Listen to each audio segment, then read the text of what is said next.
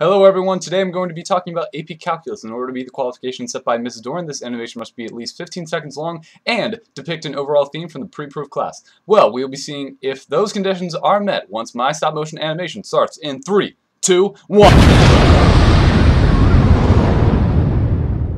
Step 1. Draw a line.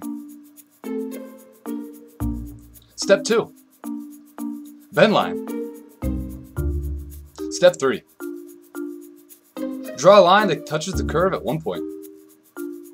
Congratulations, you've completed the first half of Calc. Let's continue.